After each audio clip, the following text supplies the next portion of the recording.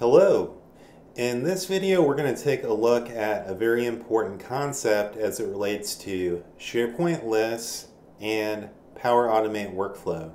Specifically, we're going to look at how you can listen for a specific field changing in your SharePoint lists. It's very common that we have workflows that are responding to any time an item is updated in SharePoint. But that doesn't really factor in situations where we are listening just for a specific change. For our example, we're going to look at when somebody needs to do an approval request, or you might, for example, want to trigger an email when status changes to complete. And so we want to be able to do this by modifying the Power Automate workflow to check for some specific conditions so we can isolate just for that field change specifically. So let's go ahead and jump in.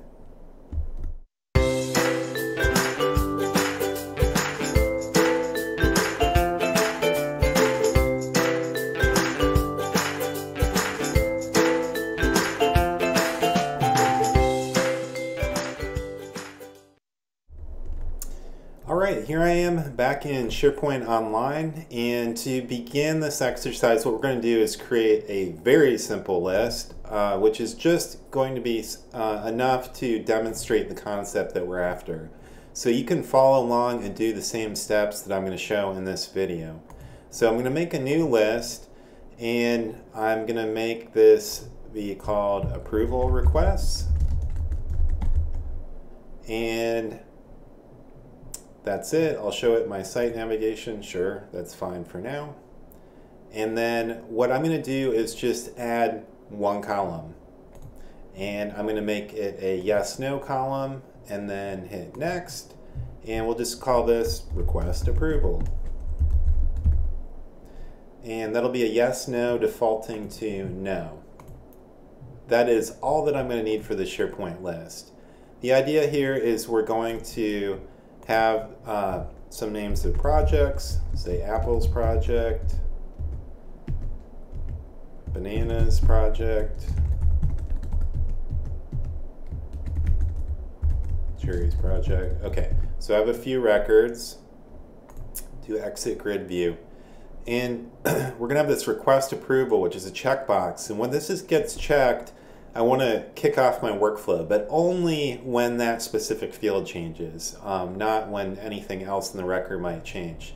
Now in SharePoint, there's an important concept that you want to understand that relates to what we're going to do, and that has to do with versioning. And by default, in SharePoint, you're going to have item versioning. It's keeping track of changes. Every single time that record gets updated, that is a version. And by default, that's set to 50 versions with SharePoint Online. So you will not have to make any changes to this, but you might go ahead and examine this in the list settings as I'm showing here. So we can leave that exactly as is, just something to be aware of in the context of what I'm getting ready to show. So that's all that we need to do in SharePoint. Now we're ready to look at the Power Automate aspect of this. So we're going to go ahead and create a new flow, and I'll just click New Flow. This will be an automated cloud flow, and I'm going to call this Send Chat Message When Approval Request. Okay, and then what we're interested in is when the item is modified. Okay, so when an item or file is modified, that's the type of flow that we're going to do. Let that open up, and then we need to browse to the list that we just created. So I'm going to go to my site here, and I'm going to find my new list, which is approval requests. And then we're going to, I always like to expand the options just to make sure I see everything. And we're going to start with the first key concept as it relates to detecting for when a specific field changed. Normally when we do this modify event, we don't add any conditions, but you have the ability through the settings to add trigger conditions on this field, and what that does is tell us additional parameters that control whether or not this is going to flow. So instead of always running, which is the default condition, we can put conditions on that. So what I'm going to do is add in a special trigger condition here to get what I want. So we need to have some special syntax. I'm going to put this in the footer under the video. This is the one part where you're going to put in a little bit of a snippet of code, but generally it's pretty easy to understand. So you can copy and paste from the snippet.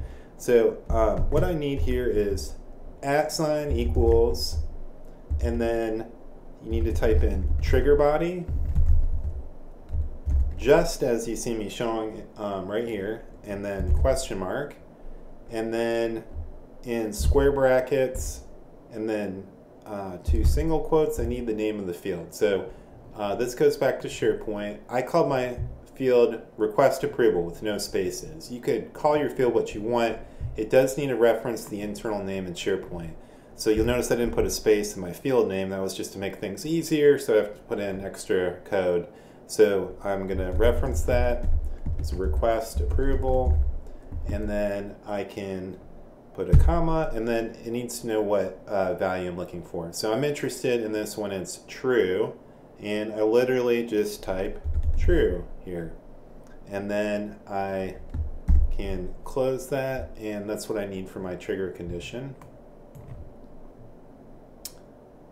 And I will click done.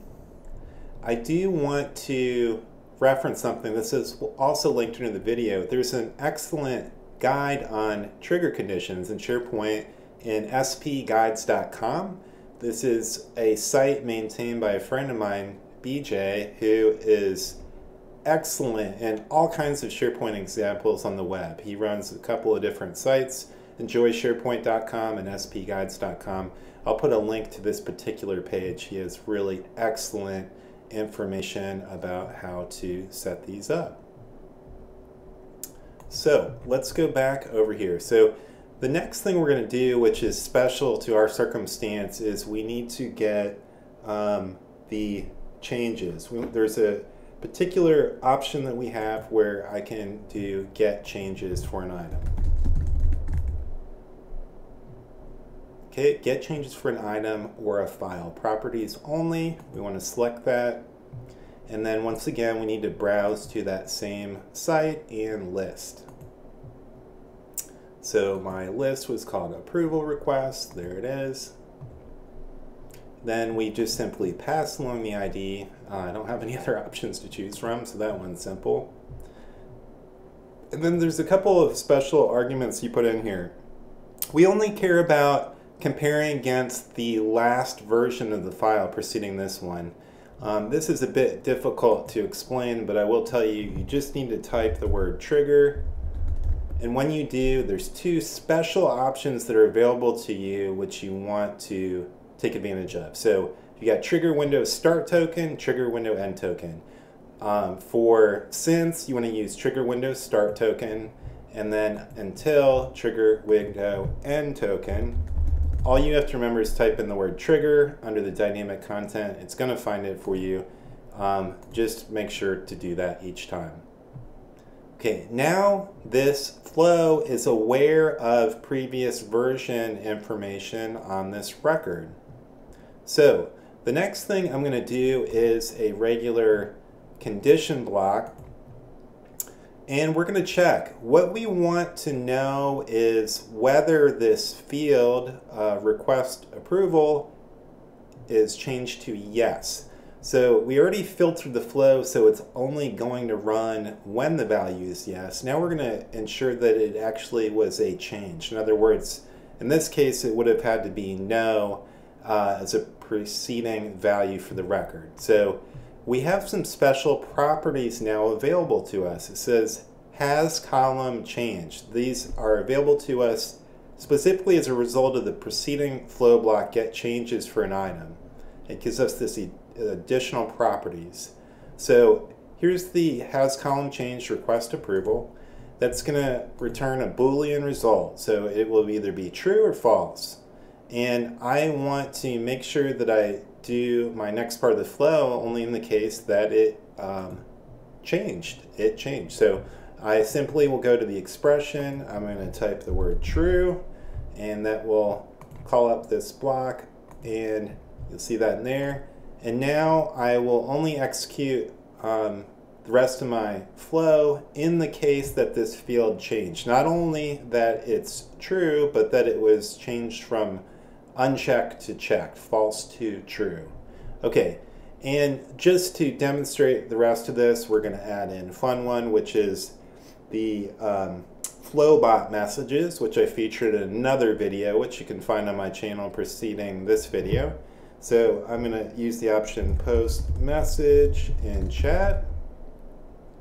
That's a special Microsoft Teams option, and we're going to let Flowbot send a message. So we're going to say chat with Flowbot, and this is going to go to me. There I am. And I'll make my message super simple. Approval request for, and then let's just go ahead and put in the title of the record. So there it is. That's it. It's going to ping me with the message.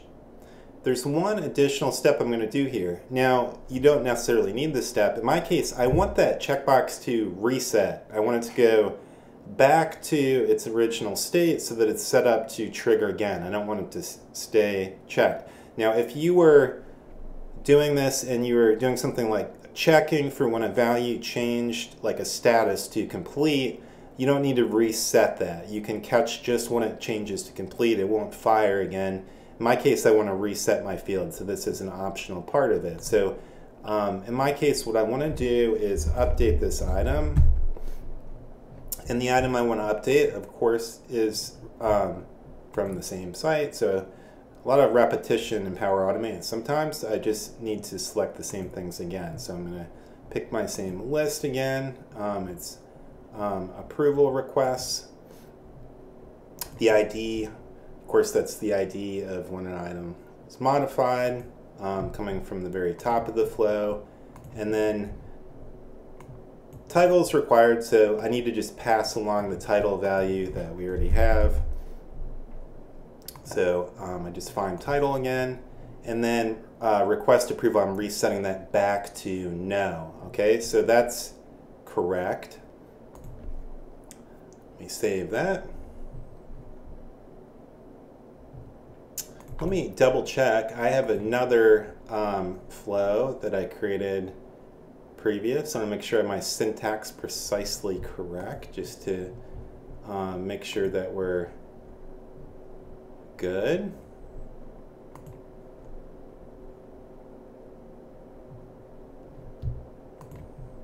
So I did this on this one. Let me go to the settings. That looks to match to me. So I'll go ahead and stick with this. Let's go back to SharePoint and let's fire it up, okay? I can even just use the grid view. So it's just this simple. I check the box, exit grid view. Now, SharePoint record has gone to true, and now I can go back to my home page for this flow, and I can wait for it to execute. I tend to think of this like waiting for the bus. We don't know precisely when it's going to respond, but at some point this request is going to be picked up. So we can just sit patiently on our page. The delay varies a little bit. It can be, anywhere between, 30 seconds, a minute, but we can kind of just sit on this page and refresh, and eventually we'll see it pick up the request.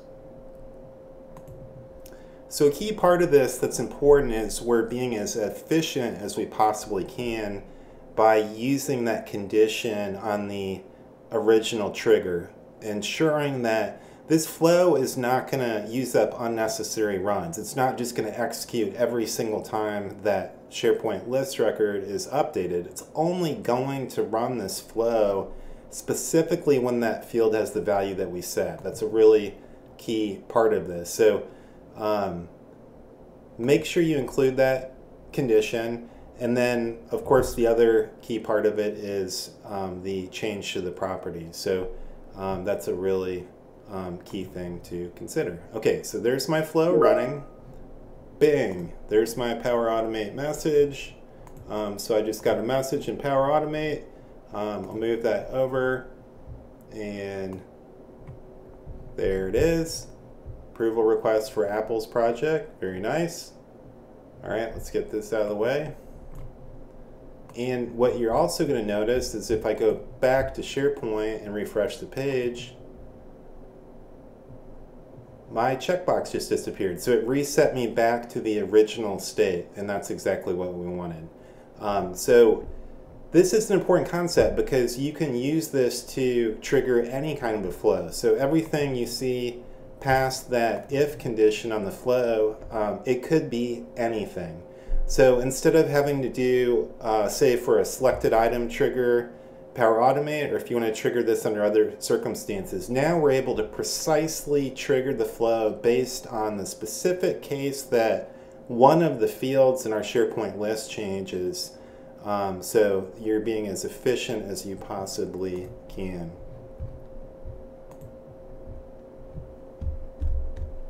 That's all I wanted to show you. Of course, that was a silly use case. We only had 2 fields in the list, but that was by design. I wanted to make sure that you can get out of the blocks by just following the exact example that I gave.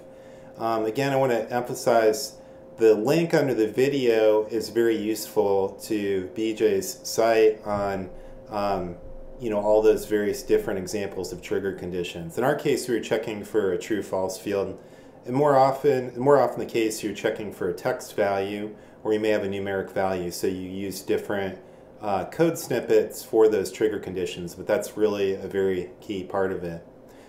So if you've ever wondered about that, how do I check for the case where a specific field was updated to a value that you're looking for, this is the best and most efficient way that you can go about doing that with Power Automate. So it's very important for you to be comfortable with the approach that I demonstrated, because this is something you can repeat and use over and over again and be efficient and specific in targeting those changes and not just doing it every time the list item is updated and simply doing an if condition to check. So I hope you enjoyed that. I hope you found that useful and you're able to take advantage and make your SharePoint list related Power Automate flows work more efficiently, and you can catch those changes or use a trigger like we had in this case. Let your user have a checkbox where they can trigger a flow directly from your SharePoint list form just by selecting a particular field. And good luck.